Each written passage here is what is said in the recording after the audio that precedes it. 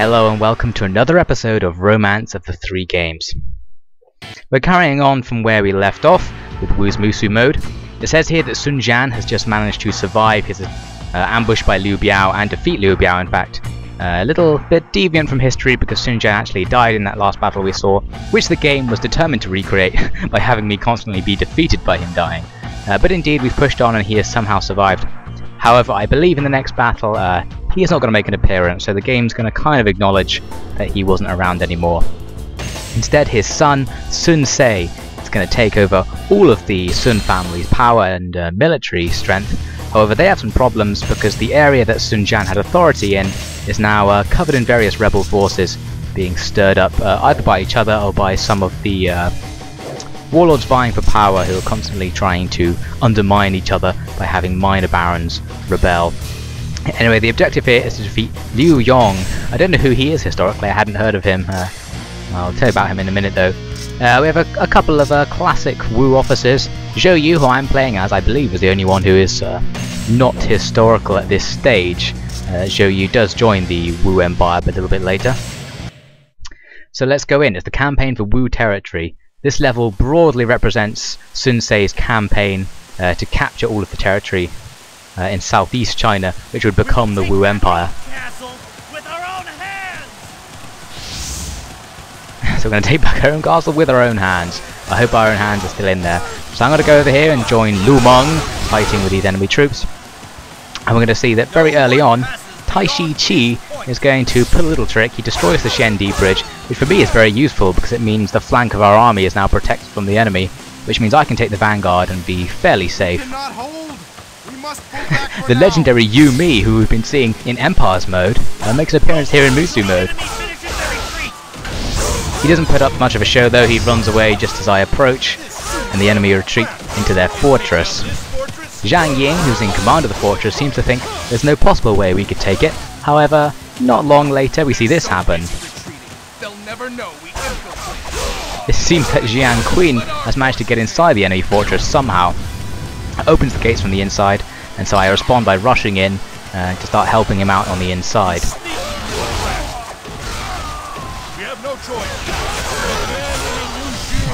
Zhang Ying just makes a run for it, so there's not going to be much contest for taking this fortress. However, I am going to have to do battle with the legendary Yu Mi, so let's see how good he is in Musu mode after his legendary performance in Empire's mode the last few stages. Well, so far he's not doing too well, pretty much just whomping on him.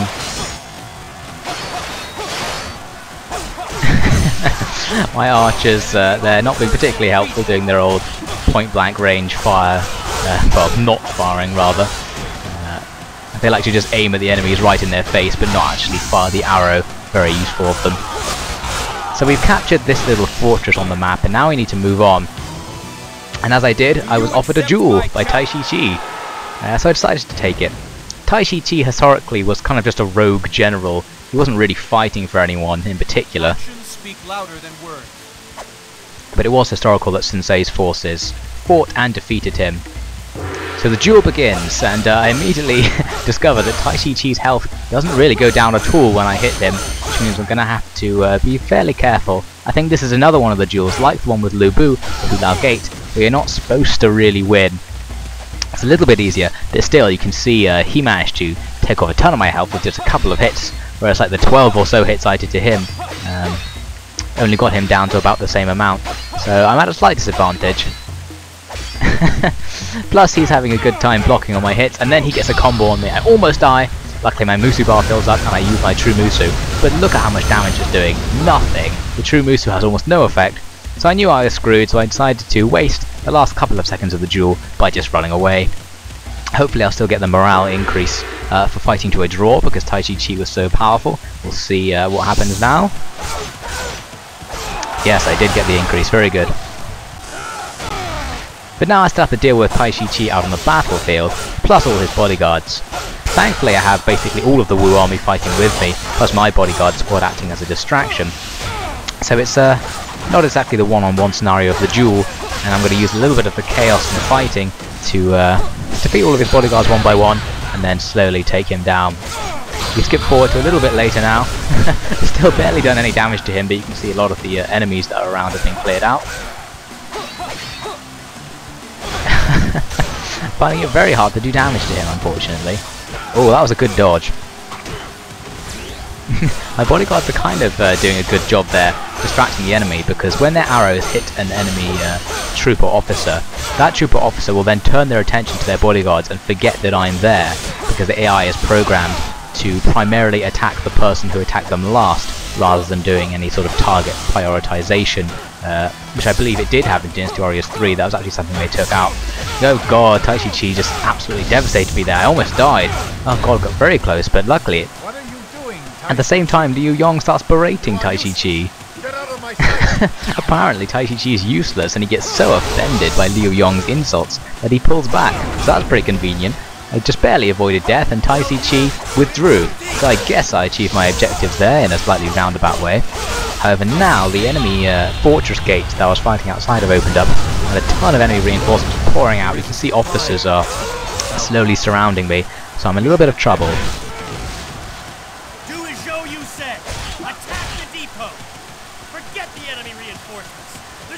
So Sun Ce claims there's no end to the enemy reinforcements. I beg to differ, so I decided to fight them anyway. We also discovered that there's some sort of gong being used to signal a supply depot.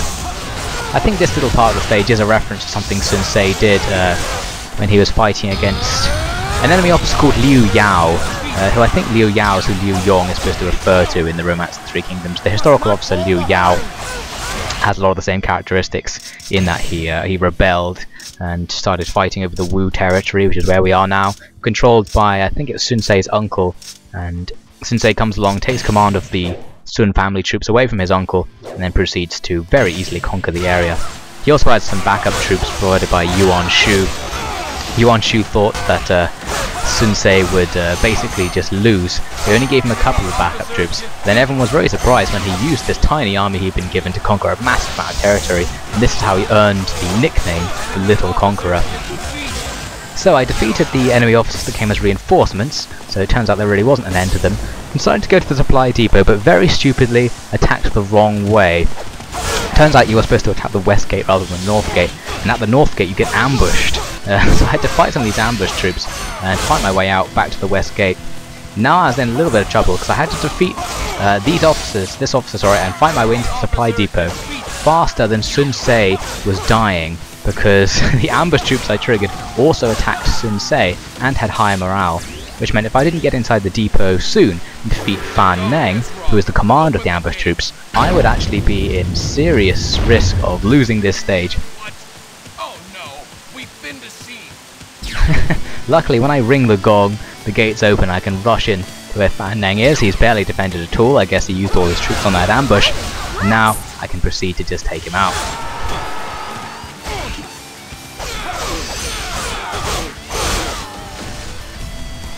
So as I was saying, I guess this Liu Yao chap is who Liu Yong is supposed to be, just to finish off that point. And indeed, Sun Ce did use a plan based around attacking a supply depot in order to defeat him. However, the advice was not given by Zhou Yu, as it was here in the stage. It was given by Sun Ce's aunt, I believe, one of the Sun family dowagers. I think it was Sun Jian's sister. I don't know her name. It might have been one of the many women who was just called Lady Wu in the Sun family. So we move on. I moved back to the central castle and found one of Liu Yong's subordinate officers. And I wanted to show you that clip because there was a nice musical tone to my attacks there. They all had a little bit of a tone to them. And I started moving on towards the enemy castle. I managed to find Tai Chi again. So now it's time for the rematch. Sorry. He only has a couple of troops guarding him, so I can take them down pretty easily. I'm still going to have to be careful because Tai Chi is still all powered up and could kill me fairly easily if he wanted to and manage to get a good combo on me.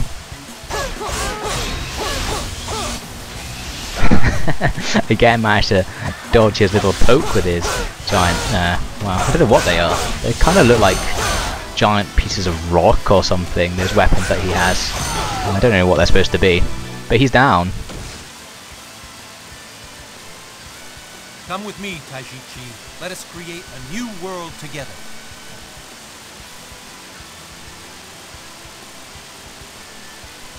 A new world, you say? A whole new world. I will need some time to think.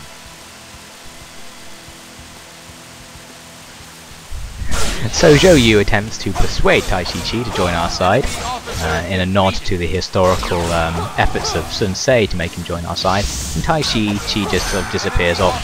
So I fight my way inside the castle. He saw Zhang Ying there, who had 0 morale and went down in about 5 seconds. He was an easy opponent. So now the castle is just full of enemy Paeon soldiers. Meanwhile, the entire Wu army is coming from the east, and as if that wasn't enough, we're about to get a little bit of a reinforcement from Tai Chi. Here's the man himself showing up. I am here, Lord Sun Ce. I pledge my life to creating a new world. Well, that's kind of you. So Tai Chi's unit appears in the bottom corner, so now we have like 4 armies coming in from the east side, with only a low morale enemy command left. The result is now inevitable. I just have to move forward and fight on against Liu Yong.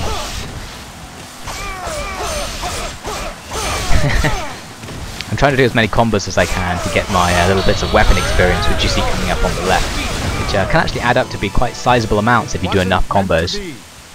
Liu Yong says it wasn't meant to be, and just runs away. There we go, another victory for the Sun family, much easier than last week's stage. I guess Zhou Yu is a little bit powered up after I trained him up for the last week's stage, so it's kind of easy this time. Anyway, here's the battle replay. We saw from the beginning we actually had fairly similar morale to the enemy, so things weren't always gonna go wrong from the start like they were in the previous battle. The enemy reinforcements showed up, and this was only the point where we could possibly lose, but defeating those 2 enemy reinforcement officers and then subsequently coming down and defeating Fan Neng basically turned the tide, and we were still not really at risk of being defeated because all of our own officers were off fighting with 0 morale enemy troops. And there we go, I rushed down, killed Tai Chi, killed Zhang Ying, Tai Chi reappears on our side, and finally the stage ends with all of our officers having skyrocketing morale. Very easy. Let's see what we get. A slight upgrade to the speed scroll, and some useless dragon amulets, which I already have. So not particularly interesting on the items there actually. And a single rank up. My weapon ranks up to the next level, so I've unlocked a new attack for Zhou Yu, so I'm probably going to use him again on the next stage, so we'll see how that goes. My bodyguards rank up to level 10, their defense stat is now maxed out, which means I can stop using the bows for one thing, because the only purpose of using the bows is to train up your defense. And Tai Chi is unlocked as a playable character. Handy. So now we're moving on to extreme mode. We're on mission 6. Let's see what sort of levels are available this time. I saw here that one of them was in the kingdom that I just conquered, so I decided to go for that, especially since all the exchange rates were equal. So now I'm going to be able to exploit the bonus. Not only do you get a lovely female shopkeeper, but you get slightly cheaper prices in the shop. So I thought I'd exploit these cheap prices and buy more things than I normally would.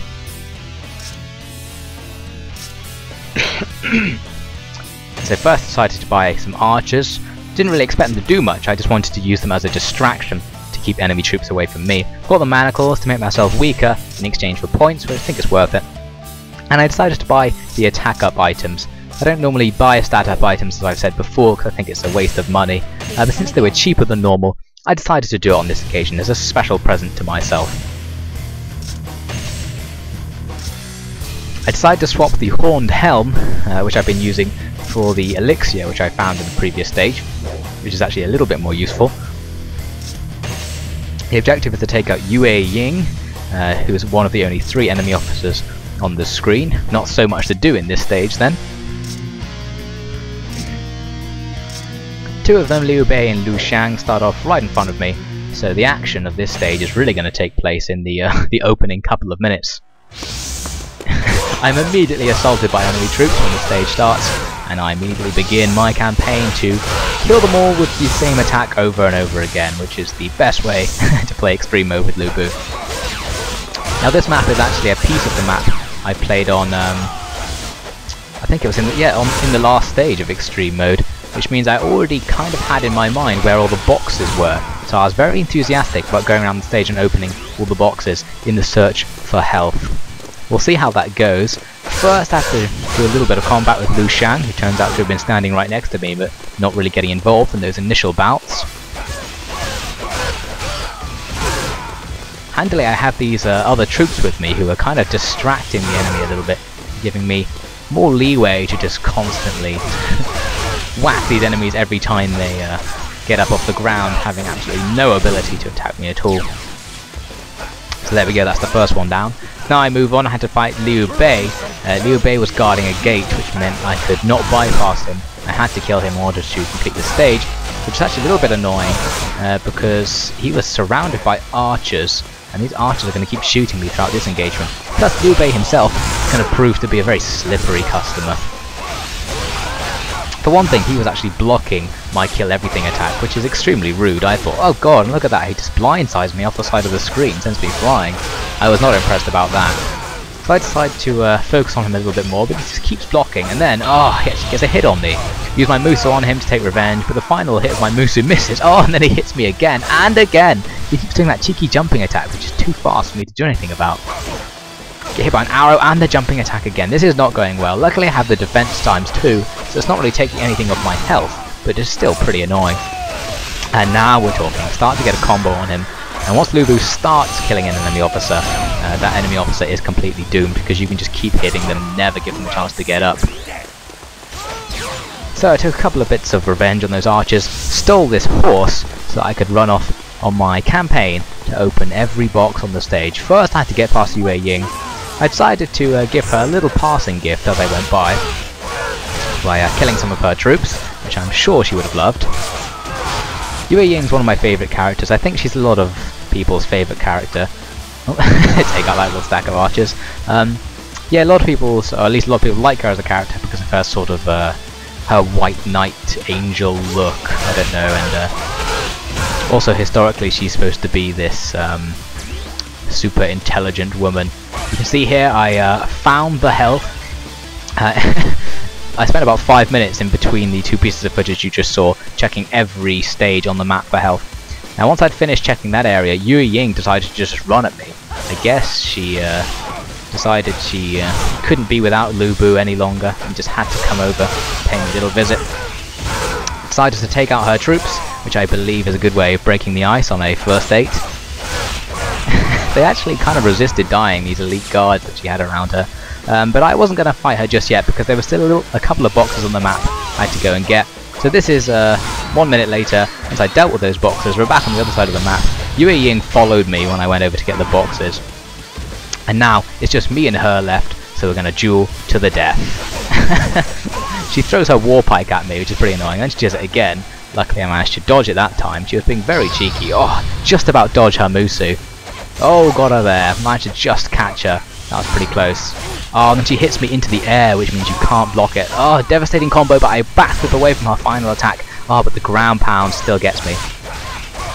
But now I'm building up momentum. Now the real fighting's begin. I'm really getting that weapon experience there. Probably got 100 weapon experience just in that little combo. Very useful. And now, as I said, once Lu Bu starts killing an officer, he never stops. There we go. Just have to get the momentum. The manacles give me the 1000-point bonus for having the reduced stats, and we continue on with another victory for Lu Bu. And I think all my archers survived, or at least some of them survived. I don't really know what happened to them because they stopped following me around, but it didn't tell me that they died. We got a level 3 poison orb, not too interested in that. Level 2 speed scroll, that could possibly be useful. And a little bit of experience, which is going to convert into a little bit of money. I want to rank up. Hopefully next time I rank up I'll unlock a new item slot so I can take that speed scroll with me. There we go, got a fair bit of money, and the stage is over. We'll find out what happens next time. The romance of the 3 games. For now we're moving in to Empires mode to see what Yanmei is going to be doing. First let's pick our policy. First one was kind of interesting, upgrade the tortoise amulet and get some troops. Second one, trade poison orb for wing boots, not really interested. This third one I quite like the look of. It kind of get the people to respect you and give 1,000 troops to all officers. I'm kind of feeling like I needed some troops to be restored to my army after taking gradual casualties over the last 5 turns or so. So now all of my officers have a fair body of troops with them. Liu Yong, the guy we were fighting in the first stage of this episode, asked me to help him out fighting against Sun Jian. So I decided to help him out in a slightly oblique way by attacking Sun Jian's home region of Changsha with my own forces. So although this will save Liu Yong, it won't mean I miss a turn of conquest. In fact, I'm going to get 2 territories because Sun Jian controls 2 and this is his capital. Taking the same army as ever, since I don't have any more officers. Maybe this time I'll end the stage with enough money to buy some, but considering that my policy was quite expensive this turn, I don't think I'm going to be able to. Because this was an important battle, I considered taking some items. Ended up going for the Tiger Amulet to give me a little bit of extra attack. So let's see who we've got. Our officers start with OK morale. As usual, Yanmei starts with skyrocketed morale, ready to go on his rampage. We're going to face off Sun Shangshang, Hun Gai, and Han Dang. Han Dang is going to be guarding the enemy main camp, so you don't have to worry too much about him. Whereas Sun Shangshang and Hun Gai are powerful officers, so we're going to have to worry about them a little bit. Everyone stay focused. So first I moved forward and captured a couple of enemy bases. Here's me capturing the second one, I believe. Captured their stronghold. Now I was worried because Sun Shangshang and Hun Gai were fighting with my entire army on the north side of the map. Now here we go, I'm going to look at it in the unit info. Over here Sun Shangshang and Hun Gai are fighting with maximum morale against 3 of my officers, no 4 of my officers with maximum morale. Now this is good for me because I can win on pure force of numbers. And we should see in a few moments, that indeed, there he goes. Let us meet again some other time. Hun Gai falls back. So now I was pretty confident that Sun Shangshang would die as well because 4 of my maximum morale officers were fighting just 1 of theirs. And when it comes down to situations like this, numbers do win out in Dynasty Warriors logic. Still though, I moved on, captured a couple of enemy bases, and the ones I captured put Sun Shangshang out of the supply line, which meant her morale fell down to 0. As I was fighting her, Sun Jian's army reinforcements appeared, so there's now 2 more enemy officers to worry about wandering around on the map. Not too fast for the moment, I decided to keep giving Sun Shangshang a little bit of punishment for coming too deep into our territory. Now, when you defeat an enemy officer inside your own territory, inside the blue part of the map, they don't just fall back, they leave the battlefield completely, which means they have no chance of respawning, whereas all the other enemy officers I've been defeating will be respawning. So I moved forward, 2 enemy officers, I think it's the enemy reinforcement officers in fact, had moved forward and started engaging one of my bases, and that is just not acceptable, so I decided to take them out. Luckily I managed to do it 1 at a time, however Hun Gai was sneaking up behind me this whole time. I didn't really realise until he was basically standing right next to me. He'll probably appear any second now. Oh, there he is, I just saw his weapon on the screen. His enormous weapon. There he is. He starts really pounding on me, but luckily I block all his attacks. Xing Darong decides to come and get involved. Oh, and this Lieutenant General, I think one of Hun Gai's lieutenants shows up to fight as well. I know it's one of Yang Sheng's lieutenants. Cheeky man. So I'm fighting all 3 of these officers, but luckily Yanmei is totally hardcore and can do some serious damage. I was focusing on Hun Gai because he was the most powerful of all of them. Xing Darong blindsides me there with a spear charge.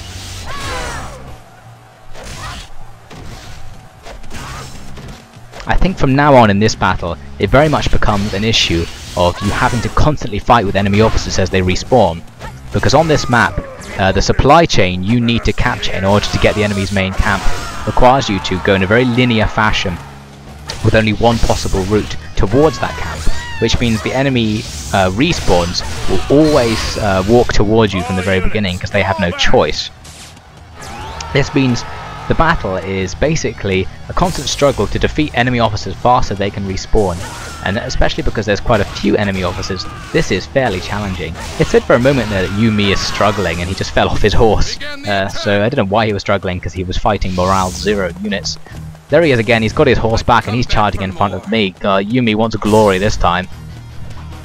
So far Yanmei had actually only captured 1 base, so he wasn't being a complete badass like he was on the last stage, but there aren't many bases to capture, so I guess he didn't have much opportunity. Sun Quan was being useful as ever by spawning an ambush on the enemy's camp. So this was pretty good. This meant there's going to be some maximum morale troops hanging around inside one of the enemy bases doing some damages.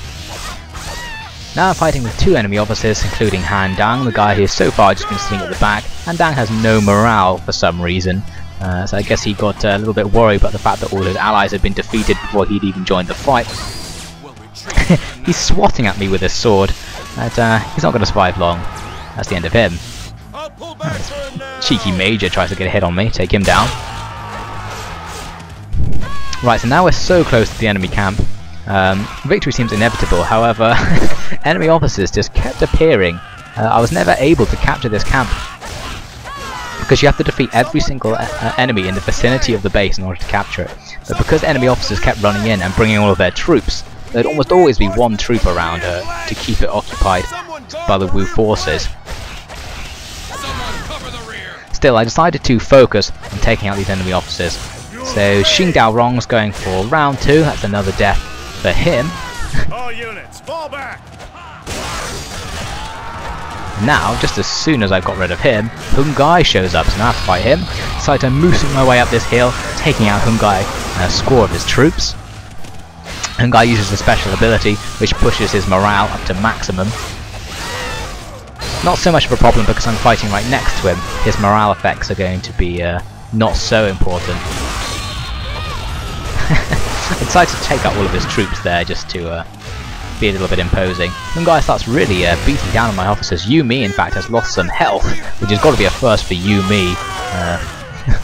He's pretty much the beast from the east, but oh god, both me and Yue Ying, that was confusing, me and Yue Ying both get sent flying by Hun Gai's Musu. Luckily there's some health lying around from one of the many other enemy officers who I've cut down recently, so I pick that up and continue the fight. Now Hun Gai is in a little bit of trouble. I slam Hun Gai into Yue Ying. Yue Ying is actually almost dead. Partially my fault for taking his health off by hitting officers into him, but partially Hun Gai's fault as well. Luckily I knew that Yue Ying would never really die because he is an invincible beast. And I think he managed to somehow get some health back. Enemy officers, sometimes they can, if they stand still for long enough, they get random power-ups, such as health being restored or their stats going up.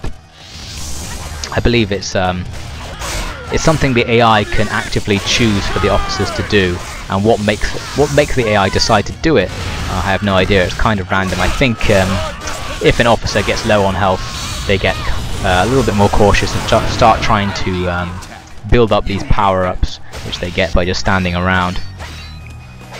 Anyway, now I had to get into the enemy main camp. Sun Jian, the ruler, shows up and he goes down pretty damn easy. And there we go. The stage is won. So it was a little bit hairy when I thought that right at the beginning that Hun Gai and Sun Xiangxiang would fight through my forces in the northwest. But luckily so many of my guys piled in that from that moment onwards, victory was assured. So that's yes, 2 more territories for Yanmei. Some quite heavy casualties, basically because I'd actually bothered deploying units that had troops in them. I had more troops to be killed, and thus took higher casualties. I took prisoner the entire Sun Shan army force, but I don't think I'm going to have any money to take them, unfortunately. Yanmei's empire now takes up a little bit more than half of China, so those other warlords must be getting pretty worried about Yanmei's ambition. Indeed, I only have 1,200 gold, which isn't enough to hire even the lowliest of the Wu army officers. Liu Yong, who I've been helping out, still loses a territory to Yuan Shu. You can see I'm still allied to him for one more turn. Will I betray him? Well, you'll have to wait and find out. Some of my officers level up, including the legendary Yue Ying and Yanmei, so Yanmei is now even more powerful, as if she wasn't powerful enough, and we'll find out just how powerful she is next time on Empires Mode. For now, that is all for this episode of Romance of the 3 Games. I hope you enjoyed seeing this more action from Dynasty Warriors, and there'll be more to come in the near future. So I wish you a very nice week, and I will see you next time on Romance of the 3 Games.